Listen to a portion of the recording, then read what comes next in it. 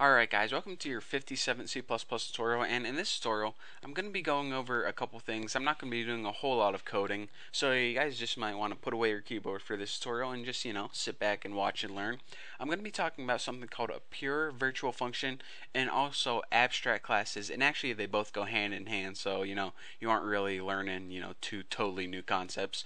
But let me go ahead and before I talk about a pure virtual function, let me explain to you guys what a regular virtual function does. So let's go ahead and before we even start, let's notice that this enemy class has an attack, and this ninja class has an attack, and this monster class has an attack. So let's go ahead and actually code something in this enemy class attack, and let's code something like cout I am the enemy class.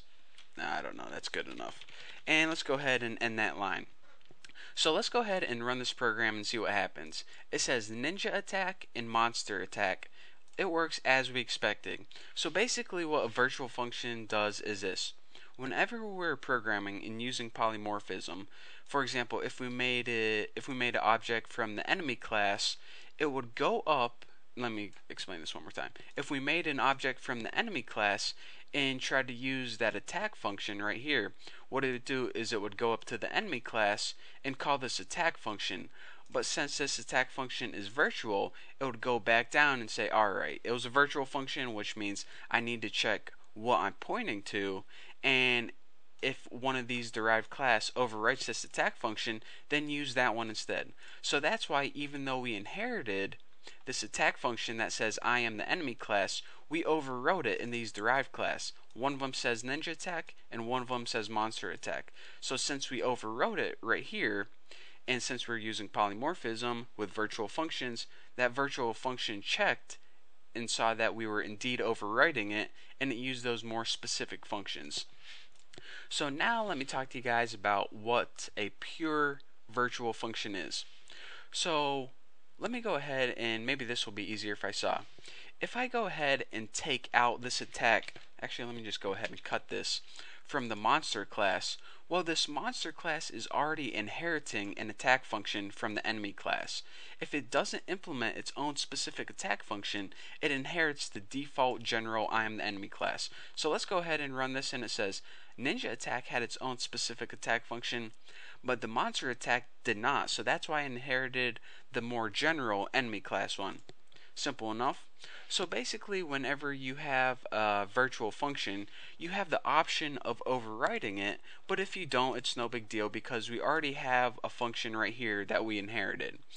But with a pure virtual function, and before I start talking about that, let me go ahead and paste this code right back in here. A pure virtual function doesn't give you the option of inheriting from the base class. In order to make a pure virtual function, you don't have a body at all. And instead of a body right here, what you have is equals 0. So basically you're saying this virtual function, which we see equals 0 instead of a body, is now a pure virtual function. And as you can see, a pure virtual function has no implementation whatsoever. And by implementation, I mean body. And by body, it means, it doesn't do anything. So a pure virtual function doesn't do anything at all. And one rule that you have, any derived class that inherits from a class that has a pure virtual function in it, it it needs to, no exceptions, it needs to overwrite that function. So remember, the last example I told you, we had the option of taking this out, and if we took it out, it was no big deal. It just used this attack function.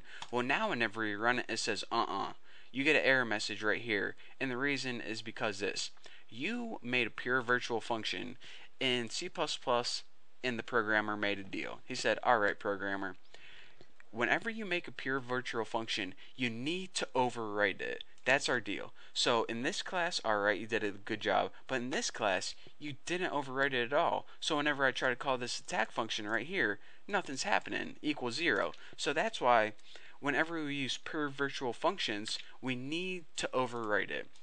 So that can be good and bad depending on what you're going to try to program.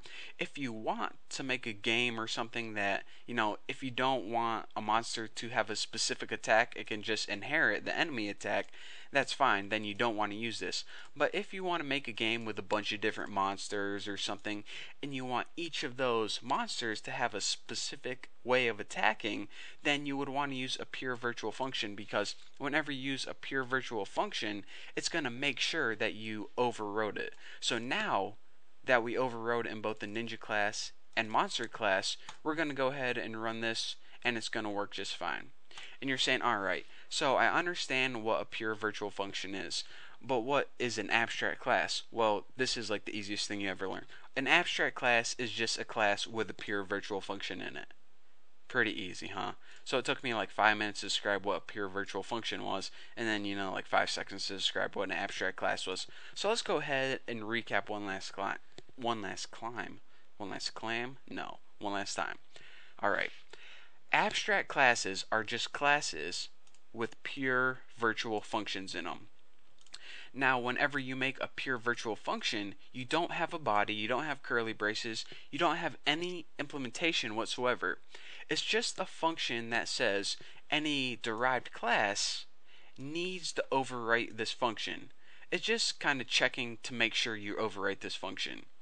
Now, regular virtual functions have the option of being overridden in the derived class. So if this was just a regular virtual function, then we can go ahead and take this attack out if we want, or we can go ahead and include it.